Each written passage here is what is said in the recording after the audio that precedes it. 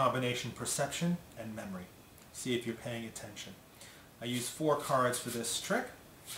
And the first card we'll start with is the Ace of Spades. That'll go around the table right here. And I'm going to take the Ace of Clubs and put that underneath. Now, were you paying attention? Which card was on top? The Ace of Clubs or the Ace of Spades? You would be wrong. It's the Ace of Clubs on top with the Ace of Spades underneath. We'll do it one more time just to see if you are paying attention. Again, the same 4 cards, and we'll start with the same card again, the Ace of Spades. That'll go on top here. And then the Ace of Clubs, that'll go underneath.